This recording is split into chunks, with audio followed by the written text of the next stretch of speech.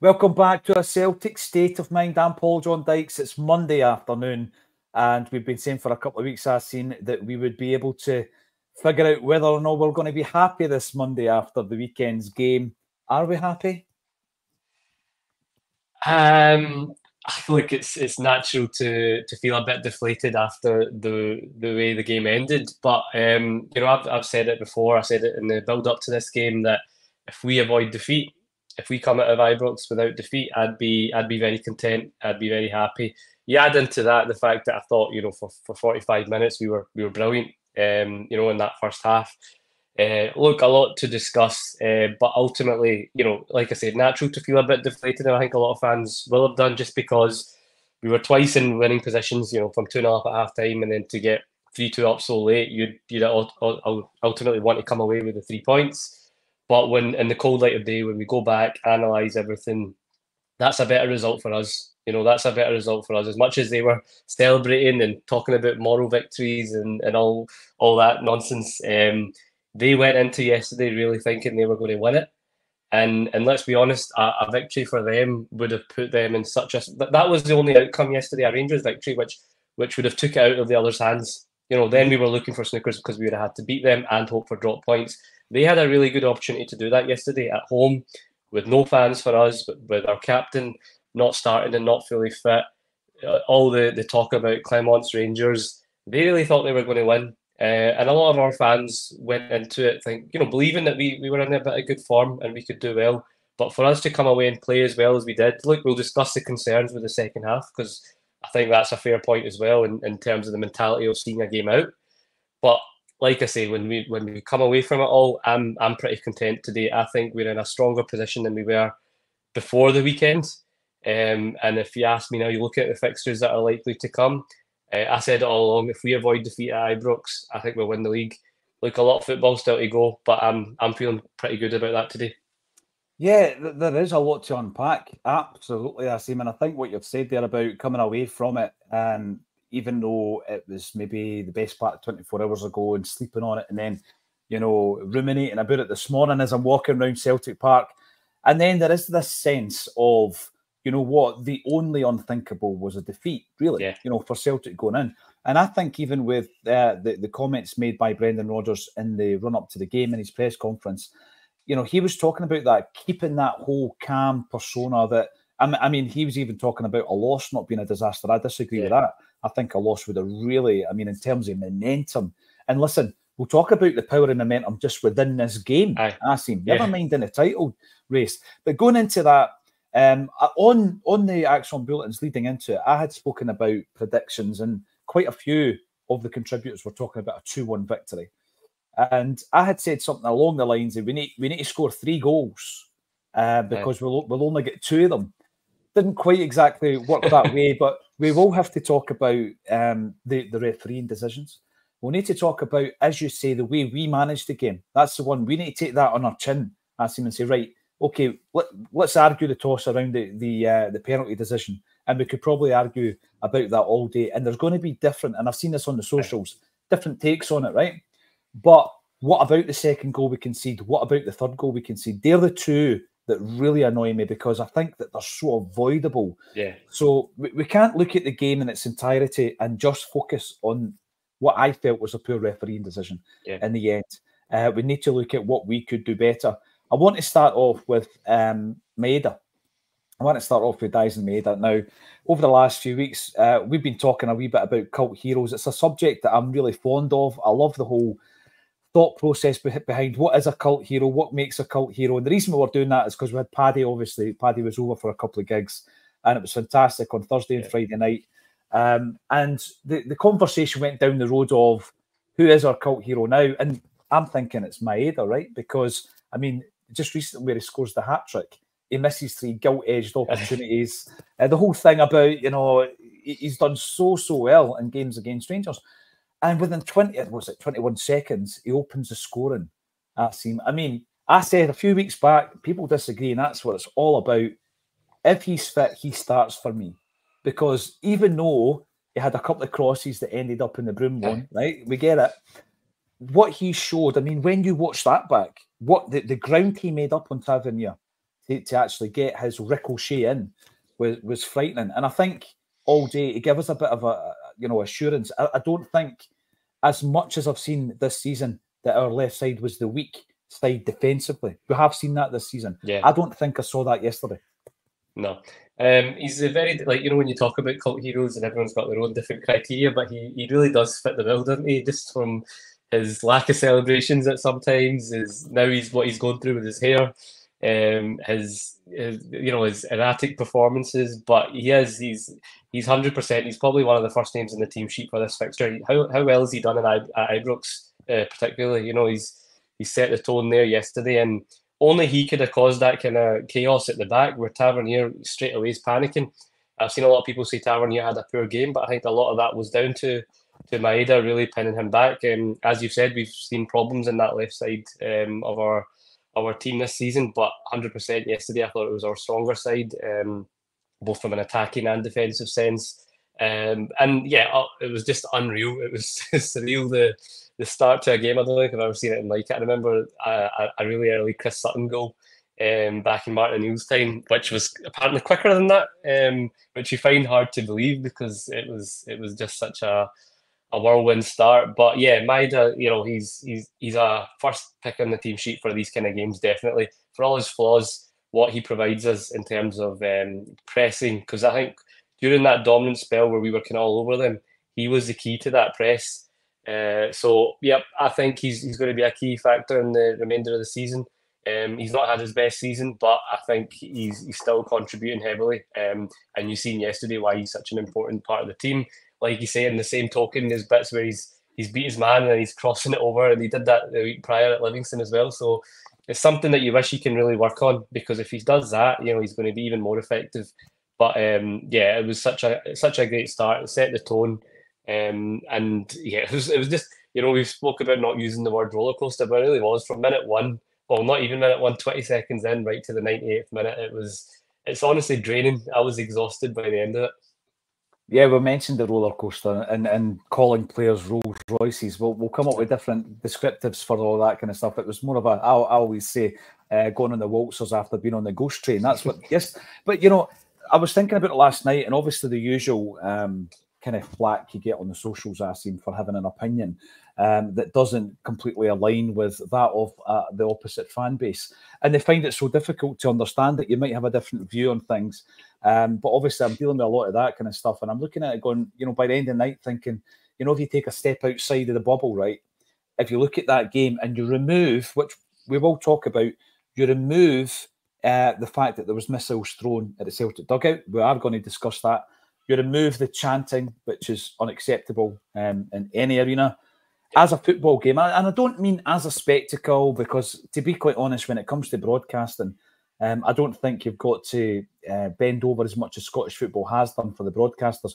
But for anybody watching that game yesterday, it had everything, right? Yeah. So you had great goals, brilliant goals. Even the penalties. Strangely enough, there was 2 penalties in the game, and both of them were pretty sensational. You've got the Panenka, and then you've got the unstoppable one. Great goals. You've then got the comeback. You've then got what you thought as a winner. Then you've got the last-minute equaliser and all the emotions and everything else that goes around that, plus a couple of decisions that you could debate all day with regards to referees and VAR. So I think the game had just about everything, I've seen. But it's very difficult to see that when you're in the midst of it, when you're really, a Celtic fan, fully the emotion watching it, because the emotions just run so high at the time, don't they? Yeah, 100%. Like, as much as people are like, oh, for a neutral, but you're so invested. You're literally every kick of the ball, even at 2-0 up, like at half time. As much as we were playing brilliant, you just knew how quickly momentum can change. Then you've got the up and down of when they got the 2 each goal right after the penalty, and then for that to be turned, it was just a constant to and fro from minute one to the end. And yeah, in terms of the spectacle, I thought it was one of those that had everything. I think the quality from us in the first, people have said, oh, it was exciting, but maybe didn't have the quality. I've heard a few people say that, but I thought some of our football in the first half was brilliant. Equally, the second half was a concern in terms of the drop off. But overall, for anyone watching that, as you've said, Scottish football often likes to score own goals and do everything it can to lessen itself as a product. I've seen someone in the comments say, I wish they could get the nighttime games back, but how much would that add to it as well? If we started having nighttime derbies, just to add to the occasion. So, but in terms of yesterday, yeah, it was brilliant for those probably that are not invested as much as we are. Obviously, it really is hard to enjoy that when there's so much riding on it, and it takes it out of you. Well, I had a wee bit of the Jim Orr yesterday at 2-0. I'm thinking to myself, we need a third so that I can actually relax. Because even at 2-0, I'm not counting my chickens. We were really chuffed at half time. We'll come back to the fact that we went in 2-0 up, not only due to the goals, but also due to Joe Hart. But Kevin and I were very buoyant. But there has been a trend this season of Celtic playing 45 minutes of football and then being unrecognisable in the other half. Be that, turning up for the first or the second half. We've seen it flipping either side. We've called it the Jekyll and Hyde effect. There was a wee bit of that. I mean, last night I was looking at the dynamic of the game, and I think there's two trains of thought here. Last night I was firmly of the belief everything flipped on the VAR decision for the penalty. And I think overnight, looking at the way that we didn't really make much in the way of inroads in the second half, the other train of thought would be that we weren't at the races. And that's why Rangers came in. I still think it was a bad decision, but we played into the fact that the dynamic completely changed. We played into the fact that the momentum swung. What side of that argument are you on? I think both are relevant. There's no denying that at 2-0, maybe if we held on another 10 minutes or so, because look, at 2-0 down, they were going to come at it at the start of the second half. That was, we were all going to expect that they were going to come right gung-ho and go for it. But I didn't even see that. Even in the first few minutes of the second half, they were still making slack passes. Rangers, that is, and I think Rio had a shot on goal. So I still felt comfortable. And then the penalty decision naturally gives them a boost, which goals change games. The momentum completely shifted after that.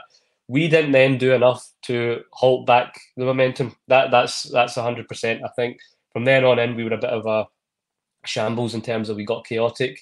We let them overrun us. But I did expect them to come and have a go. So I think both points are relevant, that we didn't help ourselves. But in saying that, you give them a penalty decision like that, it boosts the crowd, it boosts everyone. I've seen a few takes on it, and the one that I agree with most in terms of pundits that I've read was, I don't know if you've seen Michael Stewart in Sports Scene, but for me it's never a penalty. And the fact that the VAR, when they showed Beaton the clip, they didn't show Johnson getting the ball, and that's a key factor in that decision, because he got the ball and then the contact's made, most of which was initiated by Silva leaning into Johnson. So for me, the fact, firstly, Beaton got the decision right on the pitch, but for VAR then not to show him the full clip, for me is baffling. Why would they not show you the full clip? Because it's such a integral part in the decision-making process that he got the ball first.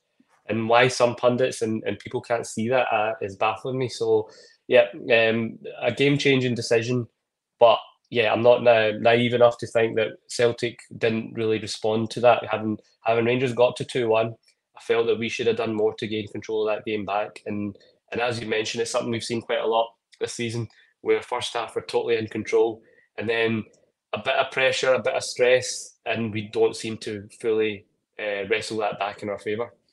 When you're talking about the actual footage itself, this is the frustration, isn't it? Because if a referee is called over because they reckon in the VAR room that there's been a clear and obvious error and the ref goes over, I'm looking at that point and I'm thinking, I'm not too worried, because if he watches this in its entirety, my only concern is he's not going to be strong enough.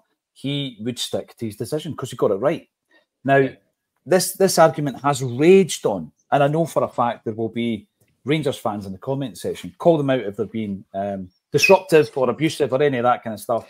If they're funny, not, I don't actually see many of them today. I don't see that is unusual. That's unusual. But listen, I'll debate about football all day long. It doesn't matter who you support, particularly on the socials. But the minute you start becoming abusive and all that, it's just like, right, goodbye. I've got no time for that kind of stuff. It's incredible how many males of a similar age to me are telling me how unattractive I am, and I'm thinking, well, that's not my problem, mate. If it's your problem. That's your problem, not mine. I don't know what the underlying reason for that is. However, with regards to the VAR, What really brought it home to me, in regards to the human element of it, was when we spoke to Peter Grant. Now, I know Peter Grant has got a completely different take on the penalty decision, but we spoke to him last year, and he was telling me about a guy that he knew that works in the VAR room down south. And he was speaking about the fact that, the technology can be skewed. And he was talking about it. It was a different example. But the example he gave is the line and the width of the lines. So if you've got a green line and a red line and you're offside, you can shorten the thickness of one of the lines to make sure you're onside. That kind of thing. Yeah. Which you're like, wait a minute, the minute a human becomes involved in this, then you've got issues. And I think we saw an example of that at the weekend. Here's my take on it, right? People are always going, oh, you don't know the rules, check IFAB. Listen, everybody can check IFAB. Even when 10 people read the rule, you're still going to get a different take. Different interpretations. Absolutely. And this is the issue. Right, what's the first issue here? Silva dived. There you go. Right, there it is. That's the issue. And that's what Beaton called on the pitch. And when you see it from behind the ref, Acsom, he's got a perfectly clear view of what's going on. Was he influenced by the fact that he had dived, I don't know, 2 or 3 times before that? Possibly. Possibly. That's the human element coming into it, right? But he dived. So there is the first indiscretion. As he's going down, having dived, there is contact.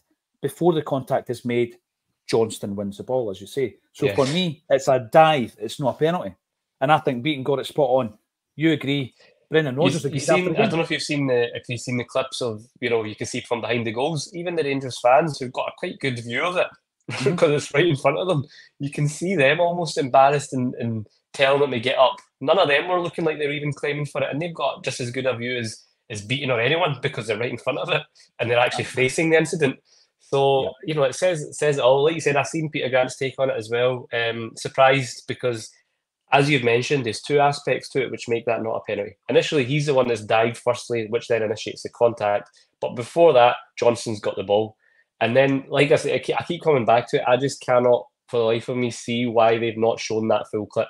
Look, for all we know, Beaton might have seen the full clip and still given the penalty, because what tends to happen is when you're called over to the monitor, you're going to give the decision that they're persuading you to do. But at least show him the full clip. At least let him see the full incident rather than just the bit where the contact's made. So, people, again, I heard on the radio yesterday, there was a few callers on the Super Scoreboard criticising Beaton or the officials, and straight away they're shouting him down, saying, no, he's had a good game. That shouldn't be the talking point. We've had a great spectacle. Why are we talking about the officials? Fine, we've had a great spectacle. Just because we've had a great spectacle doesn't mean that we can't still call out decisions. And that's not the only one. I'm sure we'll go over a couple of other ones. And I said this last week, and a few of the other guys on the podcast said the same. It might not even be match game-changing decisions, which the penalty was, but it's other wee things as well, in terms of yellow cards topping up, not giving yellow cards when players are going into the crowd, not stopping the game when it's a clear head knock. All these things which add up, and you're just like, that's not right. That's either incompetence or, as we've said before, pattern of assistance, whatever you want to call it. But it wasn't a good officiating performance. No, you are right. And you brought up the Yang head knock. Chris Sutton on the commentary team was raging about that, because obviously he's one of these guys that speaks out constantly about footballers and ex-footballers and protecting the fact that so many ex-players, I seem, are affected by head knocks. And that there's a big push in the down south anyway, and hopefully the SFA getting on it as well, with ex-players who are now suffering dementia, and trying to link that to it being a workplace accident, that's actually caused it over that period of time as well. We will be talking about the missiles. I do want to get people's views on this. Listen, it's all about views. It's not what you say is right, what I say is wrong, and all that. We can both have a debate, and social media sometimes is a difficult place to have that debate. As I'm sure everybody who uses it has found to their detriment, and it can become very time consuming. But when this morning I took my wander around Paradise, just for everybody who tunes in on a Monday night at 6 o'clock, I was joined by Tino Callaghan from the Celtic Exchange. Tino, in the past, has contributed to the Acsom Charity Weekender, and he has recently started a series of interviews that are on his channel on YouTube, going back to the big takeover back in '94, 30 years ago. The battle to save Celtic. Go and check it out. It's a quite spectacular collection of interviews. I think there's half a dozen on there at the moment. There's a few more in the works.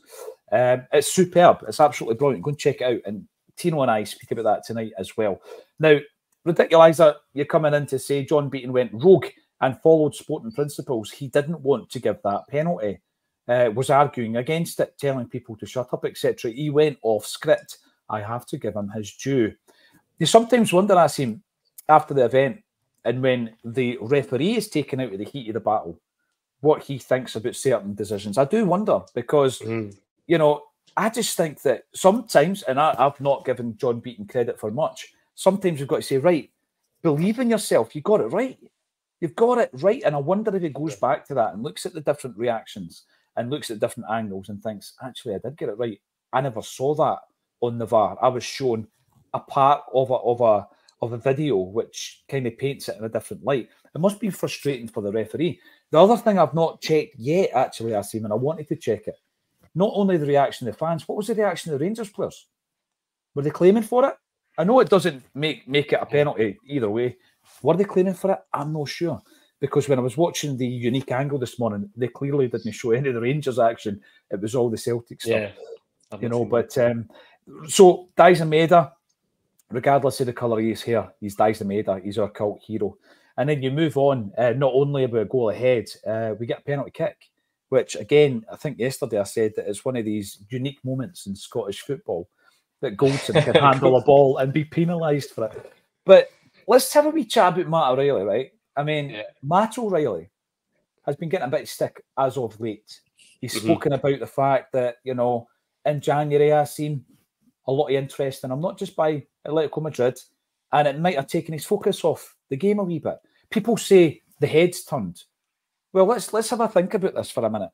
He's a young guy, right, who's on the up and up. He's a young guy who not that long ago was on the bit of the, you know, a bit of a scrap heap, having left Fulham, right, because he had this belief that he could find a club. COVID happened and he's out the game for 6 months trying to keep himself fit. I mean, the worry and the concern and everything else, a real turning point in his football career then happened when he signed for MK Dons, and he's been on the up and up ever since. He signs for Celtic. He then gets in the team and he's a regular. Then he, you know, steps up and plays in the Champions League. He gets his under-21 debut. He gets his full international debut. It just seems that every single obstacle he comes up against, he's able to overcome it. But I do think he's maybe been waylaid a wee bit. I don't see that as him having his head turned. It's just that, you know, that intense interest in his services in January, and he's spoken about it, might have knocked him off track a wee bit. But see, when I watched that game yesterday and him stepping up and doing what he did, it was remarkable. How on earth can you keep your nerve in a situation like that? Yeah, and I agree with you. I don't think it's a head turn situation with Matt, because anytime you hear him or anyone that knows him and how he comes across, he seems a very level-headed individual, very focused on the here and now. You know, takes everything as stride, very laid back, calm kind of character. So I don't think he's one of those. I think just maybe he was so good for that first part of the season, almost single-handedly at times. So naturally that, you know, takes its toll, and he had a kind of poor spell, but I don't think it's been through a lack of effort or, you know, being distracted. I think he just had a bit of off form. But yesterday I thought he was brilliant, especially that first half. I think him and Rio Tati for me were the pick of the bunch. You know, just some of the passing, the little intricate moves, link-up play. You know, he could have had a good couple of assists yesterday as well on top of his goal. Matt O'Reilly had Maeda put his away. Rio had one. I think Kyogo was put through as well once. So I thought he was brilliant. And then, like you said, I don't know why he's not taken penalties before. He's the only one, it seems, that hasn't actually taken one. And when he stepped up yesterday, I was quite calm and confident, which is rare for a Celtic penalty, given how many we missed. But I was like, he's the obvious choice. And calm, coolness personified, absolutely brilliant in the heat of the moment. And I thought he was, you know, there was chat this week about, obviously we had 5 midfield options, and some people even suggested maybe he was the one to drop out if McGregor came back in, because they wanted to see Hatate, Iwata and maybe McGregor. But for me, Matt O'Reilly, he's another one who's one of the first names on the team sheet. And I think, again, he'll play a kind of crucial role. Like everyone, kind of naturally dropped off in the second half, and himself included. But I think just in that first half, you've seen the quality he's got, and you've seen how good a football team we are when we're on it, and you've seen how much better than them we are. Because as much as they came into it in the second half, it wasn't through good football or really opening us up. It just they kind of pressed us a bit higher, and then our own slackness invited them back into the game, aided with some of the decisions. But we're a better football team, and when we've got that midfield three firing, when McGregor's back fit, that's a dangerous trio. Again, I thought Rio was brilliant, so I'm pretty confident going into the final tail end of the season here. Right. Well, this is the thing that, I go back to something that Brendan Rodgers said, and it's on the tagline today, writing your own story. And I think Brendan's pretty good at kind of controlling the narrative. I thought he was brilliant in the lead up to this game at keeping everything quite calm. Even when he was, they were looking for a headline and a wee bit of a soundbite when it came to the refereeing. And they're thinking, right, we're going to throw John Beaton's name into this, Acsom. And Brendan Rodgers is the guy that's named him and had to be up at the beaks. It was like, he's one of the best referees we've got, and he completely turned the narrative on its head. And I think he's good at that. And he was talking about writing your own story. We're writing our own story. We still are. I think that's what's important after that game. Yes, it's disappointing to be 2 goals up. Then another occasion where you're thinking, we've won this, 6 minutes to go, we can do this. And not winning the game, that's disappointing. But we've came away with a draw. And it's in our hands. We are the architects of our own future here. You know what I mean? It's like if we win the 6 games, we win the league. There might be a few hiccups along the way. Who knows? It would not surprise me if there were. The thing on Matt O'Reilly, where he steps up to take that, as I say, I sometimes try and put myself in the headspace of these footballers because, it's modern football, I see, and people constantly say, pampered players and the money and the riches and all the rest of it. These people are 24-hour-a-day athletes, and that's not just physical. I mean, you look at what it takes mentally to be so tuned in to take a penalty, a normal penalty, not a Panenka, just to take a penalty in a circumstance like that. It would almost be like an out-of-body experience. I've spoken to players who've taken penalties in these games, and I try and get into their state of mind. I'm like, how on earth can you handle that? I'm biting my nails watching it. How can you handle that? And I remember one of the ones I do remember vividly, standing in the Broom Lawn and trying to remember who I was with that day. Nez Henderson, there you go. Big shout out to Nez up in Logelly, Arthur McKenna. I was with Nez that day. And I seen Wes Thompson and Paul McPherson about 3 or 4 rows in front of me in the Broom Lawn. And it was a nothing each game. And we get a penalty, right? Now, this was in the same season of the Samaras game where he scored the 2 goals at the New Year. We get a penalty. And Samaras and Commons, they're not arguing, but they are debating as to who's taking this penalty, Acsom. And I was so nervous about it. I kind of thought to myself, give it to Commons, even though I love Big Sammy, give it to Commons. And Samaras, of course, the penalty was saved. And you think to yourself, the pressure that's on you. So to be able to do that, we think when he's been getting a bit of stick, I just thought, wow. And it actually bodes well for me for the rest of the season with Matt O'Reilly. I think that if he has had a sticky patch, I think that weekend game and everything that went with it will play massively into his hands. What I would say also, Pally mine said to me, right, we're all dying to get McGregor back for the game.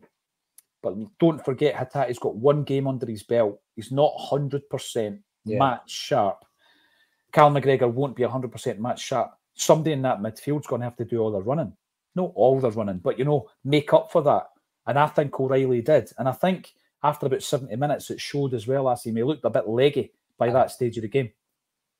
Yeah, I think that, initially, when I seen McGregor wasn't starting, I was quite, disappointed, thinking, that's going to be a big loss. But in hindsight, you see, obviously, that McGregor wasn't fully at it. And again, in hindsight, you probably think, was it the right decision to bring him on? But even when the subs were made, I know people are probably criticising the subs, but I thought they were the right subs at the time. I thought Yang for Kuhn and McGregor to come on and solidify things was the right call. And I think most fans would have agreed. It's easier to say afterwards, but yeah, McGregor just looked way off it.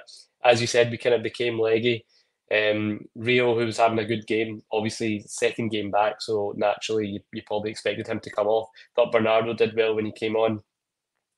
Iwata, I've said it, but I thought he was okay, but I don't know. I've still yet to be fully convinced by Iwata in terms of what he's offering.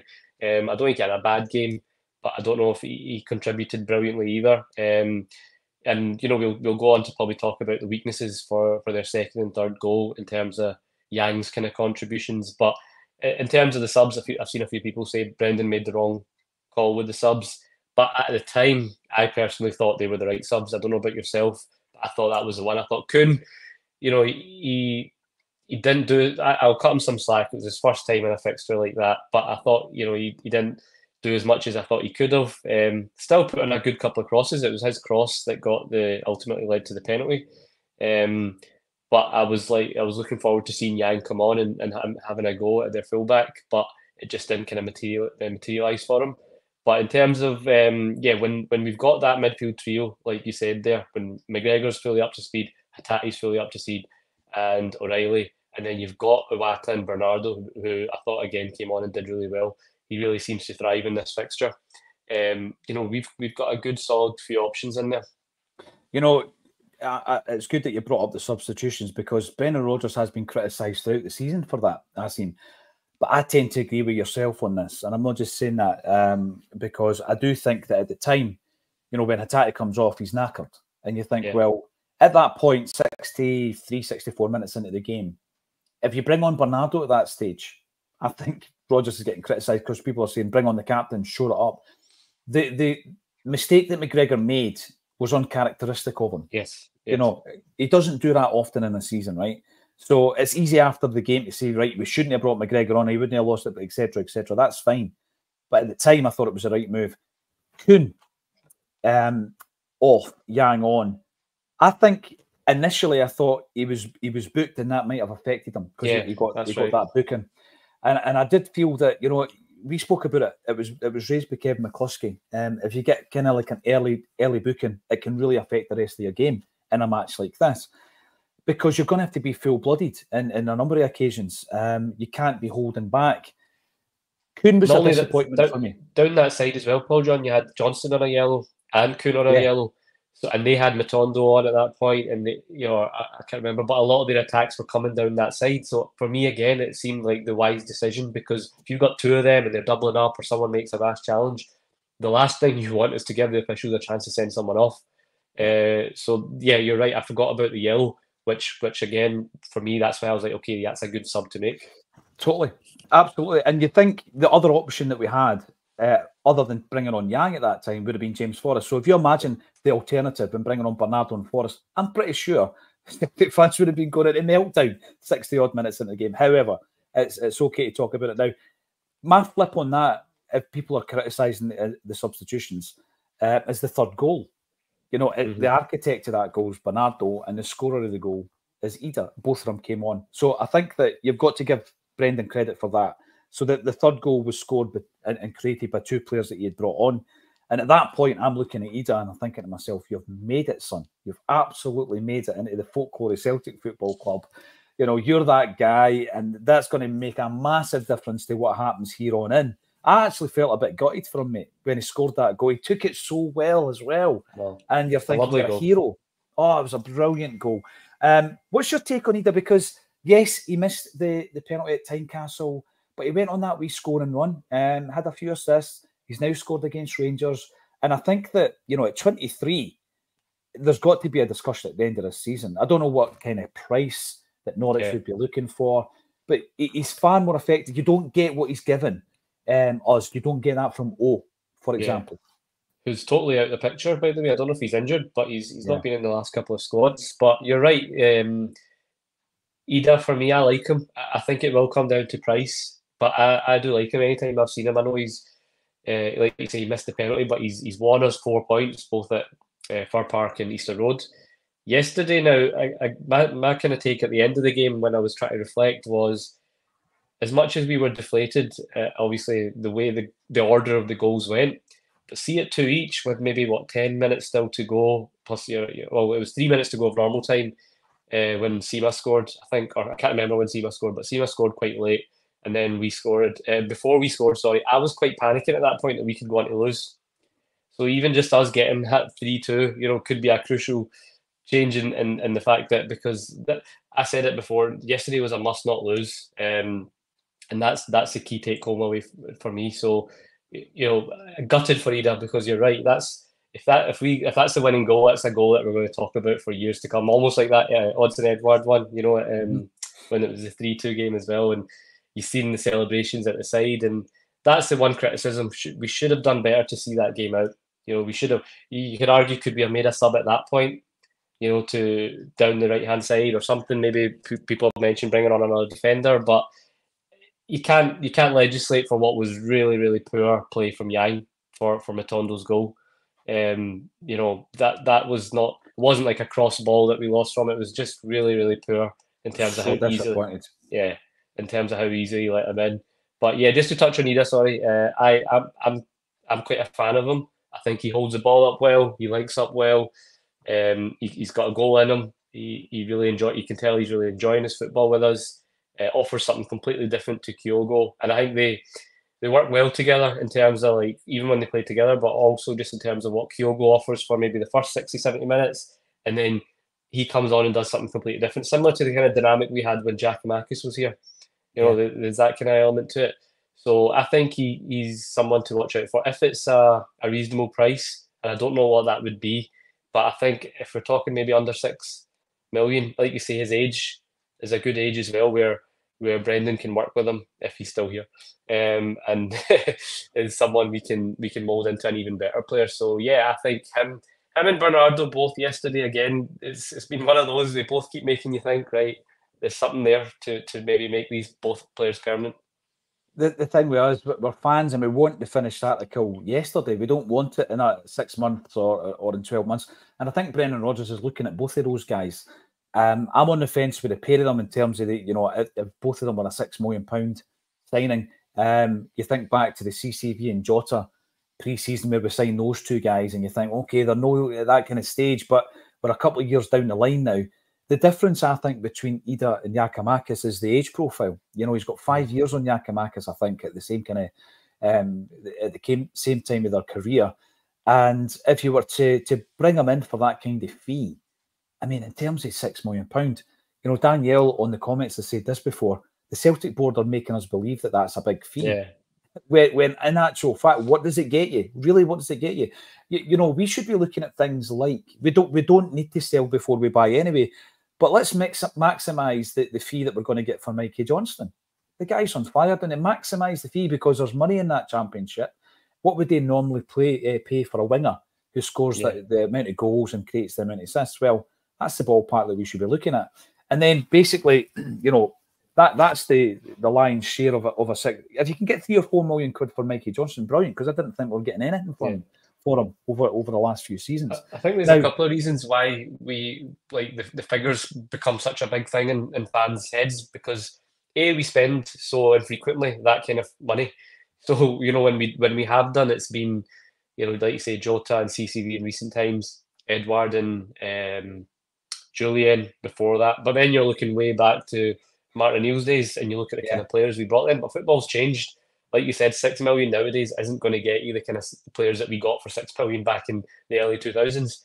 And added to the fact that because our transfer kitty just seems to be so sporadic in terms of how we spend it, it's all 10 players at 2 million.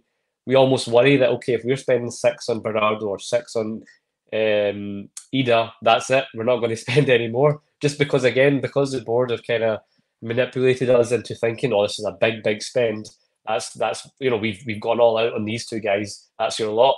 So I think that's why as fans we kind of panic at the thought of a £6 million signing, when essentially, given the figures we've got in the bank, given the 2 seasons consecutive Champions League we've had, and the potential of a third, that should just be your run of the mill signings, and then you maybe get another bigger one, and then you complement that with maybe a couple of the project development type players. But it should be that balance. But because we've been so starved of that for so long, the thought of a £6 million on Ida, who's not starting every game right now, suddenly puts us into panic.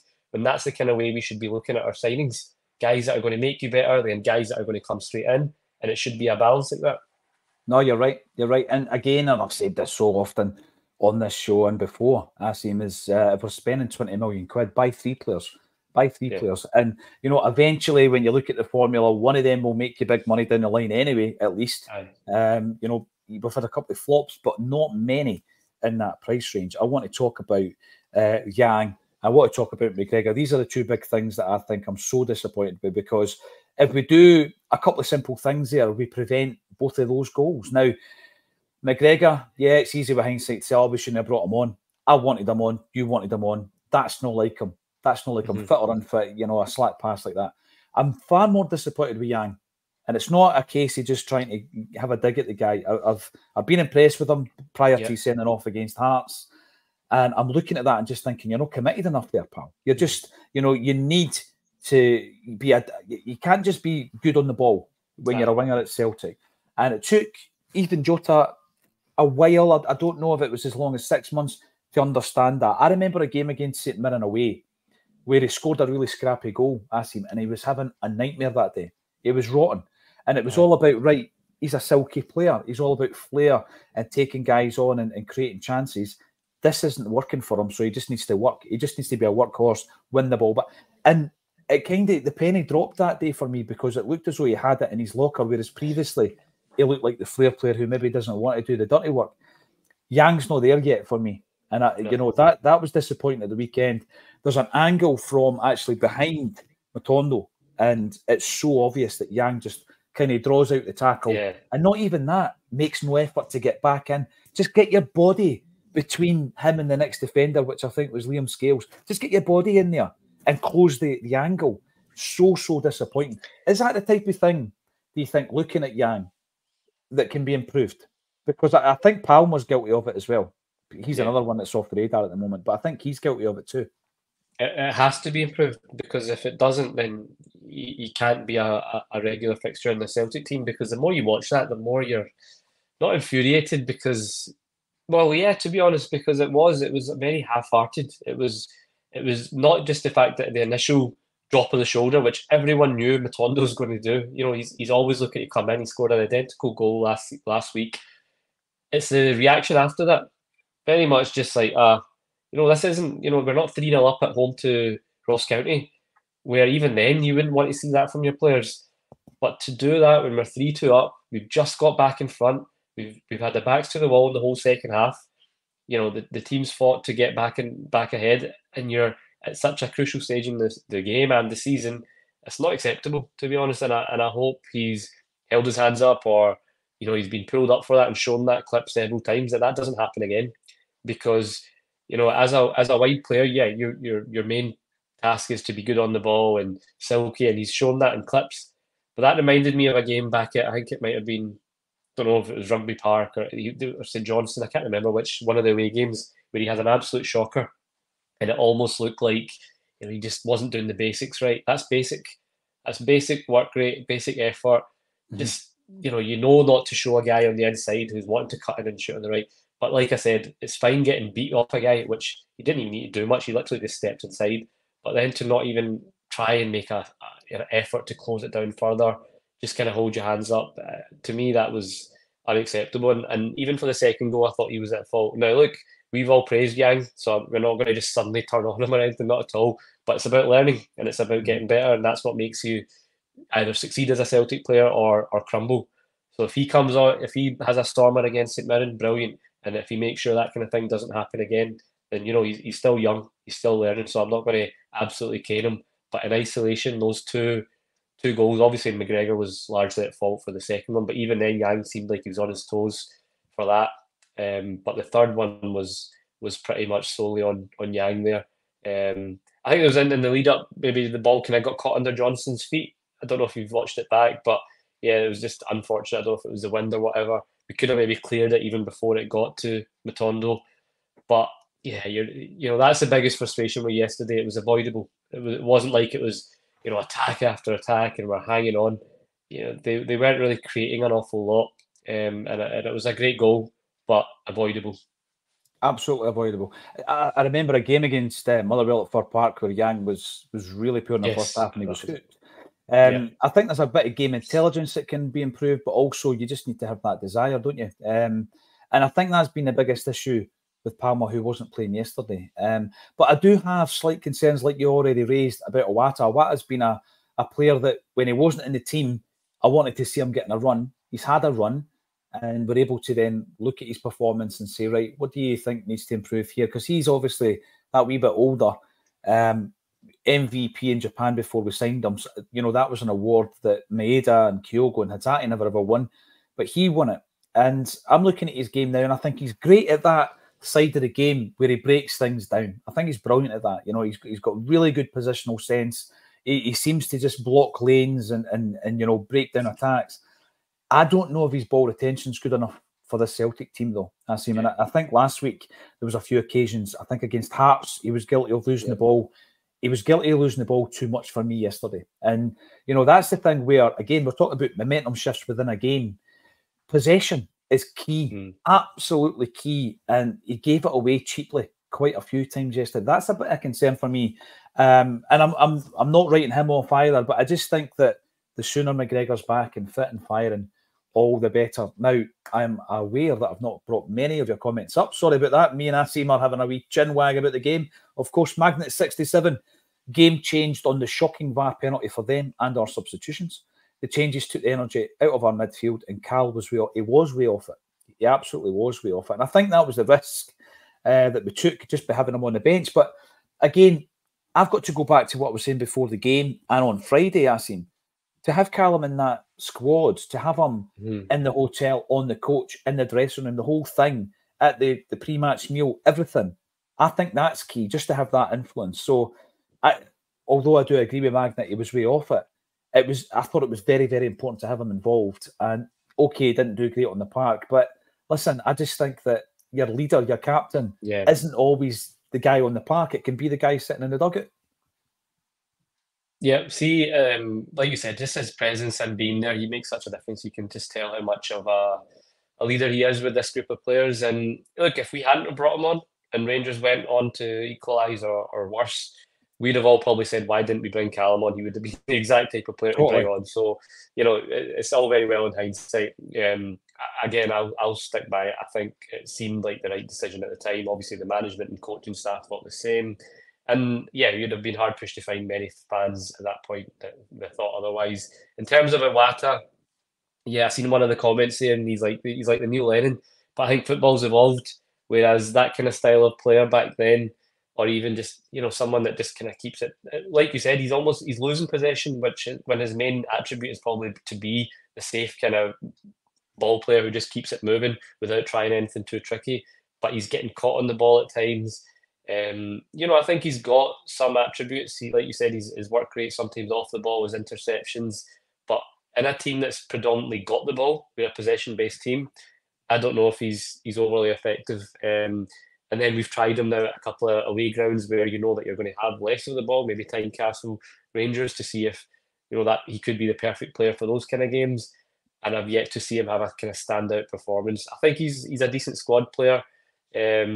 Who you can bring on when you're maybe ahead and you're wanting to close out a game. But starting games, I've yet to see it from him in a consistent manner.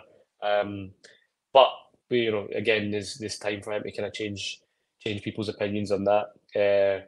But yeah, overall, with the McGregor situation, you know, he's gonna get fitter, he's gonna get sharper, and by the time the next derby comes around, you know, you can bet your bottom dollar he'll probably be the best player in the park again. What I like about Callum McGregor is I don't think there's the natural kind of needle of a Scott Brown, for example, right? But we have seen a wee bit of that with McGregor. We've seen a wee bit of that when he was wearing his mask in the 3-0 game and he had a go at Barisic.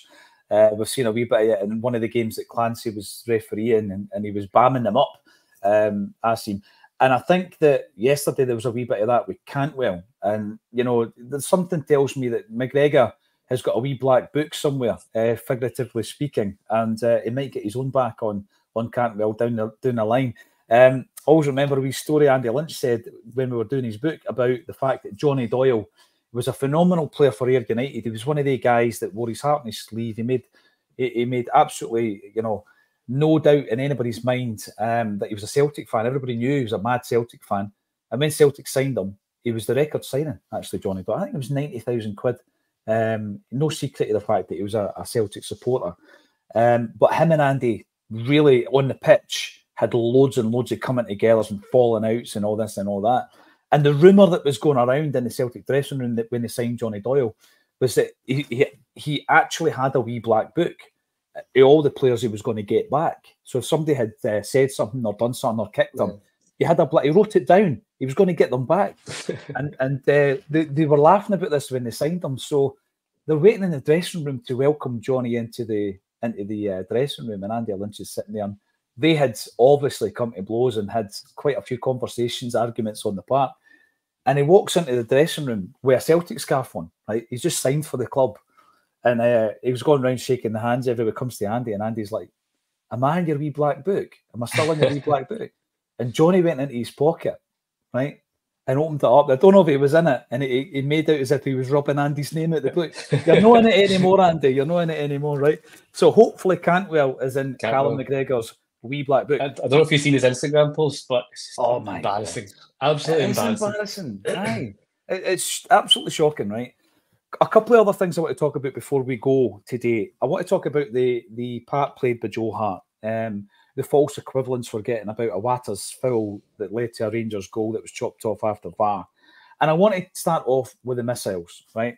So over the piece, the reason that there are no Celtic fans there, let's not forget, the reason that Celtic are refusing to take tickets is the reason given was twofold: fan experience and fan safety. So when we were getting the 750, it was a fan safety issue. There was missiles getting thrown at the fans, etc. Players are unsafe. I think the example that I would use with players being unsafe is the glass bottle in the goal mouth. Again, that comes back to Joe Hart, where he was refusing to play. You think about pundits being unsafe. There are pundits who cannot go to Ibrox because their safety is at risk. I think it was Chris Sutton and Neil Lennon in the past. Coaches unsafe. There have been coaches that missiles have been thrown at. And John Kennedy is the latest example of that at the weekend. Staff unsafe. Physiotherapist has had a bottle smashed against his head that was thrown from the main stand. The fans, of course, are unsafe. That's why we're not there. And the refs are unsafe because they have been threatened because of decisions they've made in these games. Celtic have released a statement. Acsom, all we're getting from the other side is that as long as that particular board is at Rangers, we're never going to get the full Broom loan back. Listen, I think what you need to do rather than play to the gallery is to ensure that you keep your own house in order. I mean, this is beyond a joke. You could bring in examples like batteries getting thrown at Griffiths or a fan. Brown, remember Brown getting attacked? Attacking Brownie. Aye. So all of these things, there's a litany of examples here.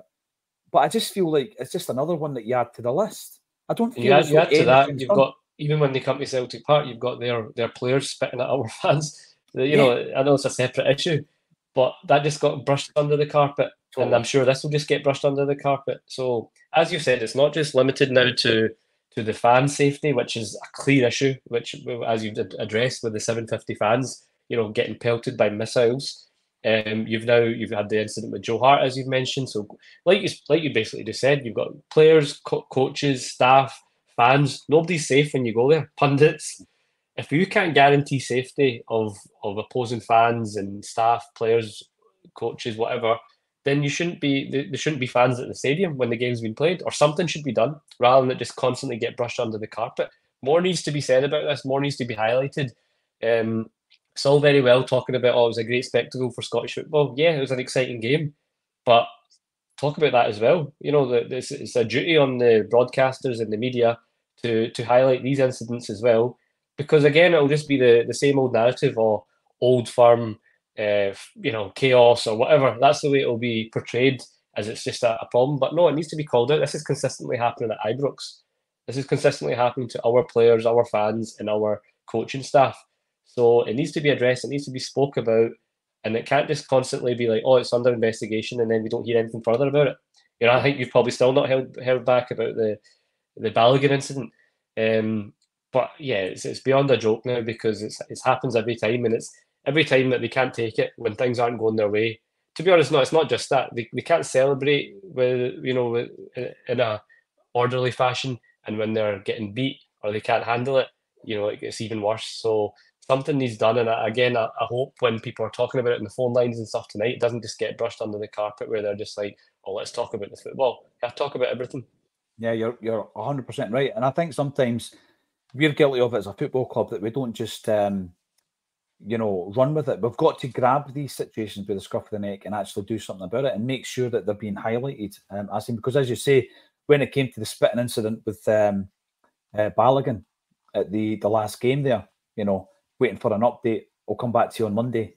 How many Mondays ago was that? That was months ago, and there is no update, and there will be no update because there isn't an appetite for some strange reason to pick up on this. Joe Hart obviously was at the heart of one of these incidents with the broken glass in his goal mouth. I think he was outstanding yesterday. There's a lot of people now actually saying that he's been our player of the year. Those two saves were pivotal to us getting anything from the game. Yeah, that's right before half time, and if that goes in, it's a whole different team talk at half time, and you're then coming out in the second half really panicking that where this game could go. So a crucial time, and we spoke about it. He's made crucial saves nearly every single game since the turn of the year. So the more and more with each passing week, I'm thinking, you know what, he is a good strong candidate for Player of the Year between him and Matt O'Reilly for me. And again, he wasn't. Some of this, one of my gripes, though, sometimes with Hart. Not just Hart, because obviously it's a collective thing, but see when we're under the cosh, even in the second half sometimes or whatever, I don't like this really short pass that we play out from goal kicks right to Liam Scales. And it just sometimes invites pressure.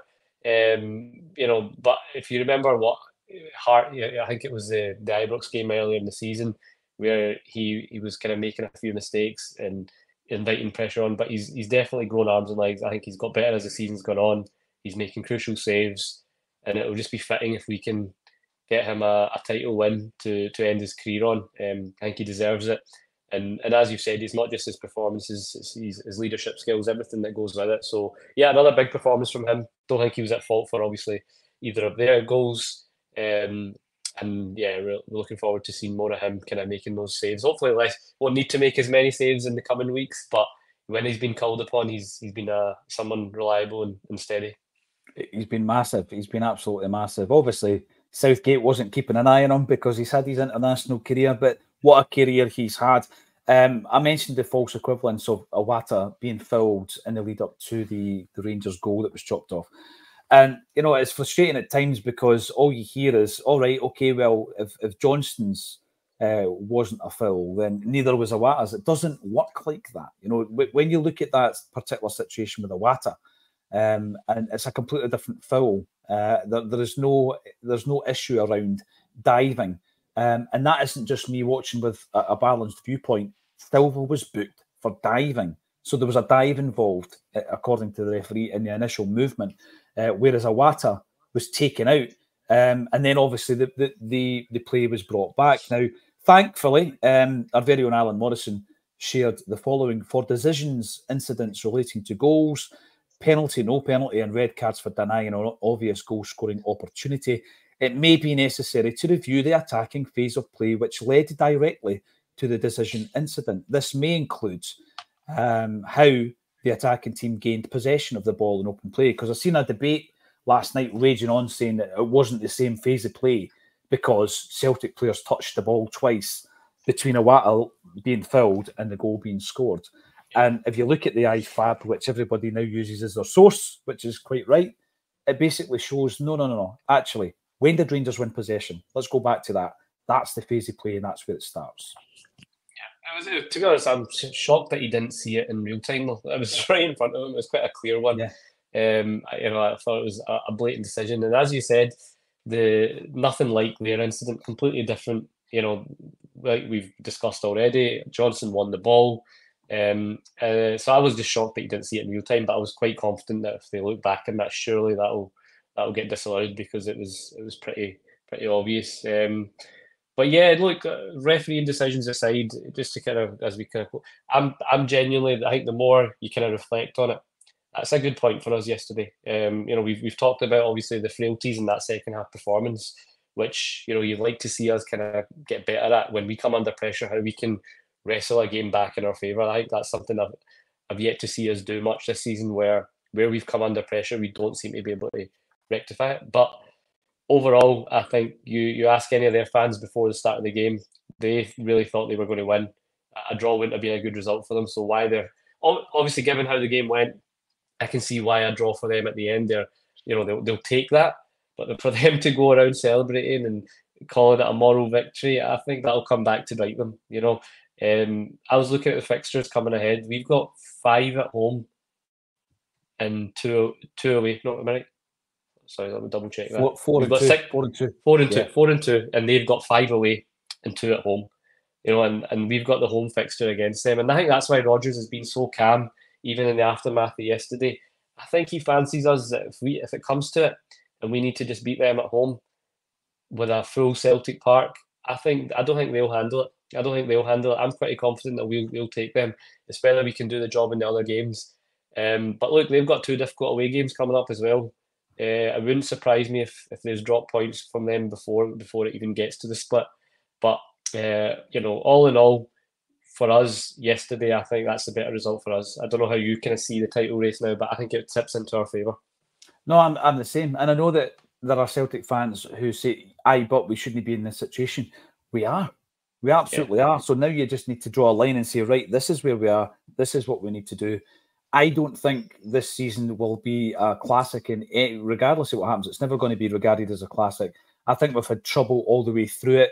Spanning back to recruitment, to Brendan Rodgers' return. A lot of people didn't want that. And then we've had, really, really poor injury, a poor injury run.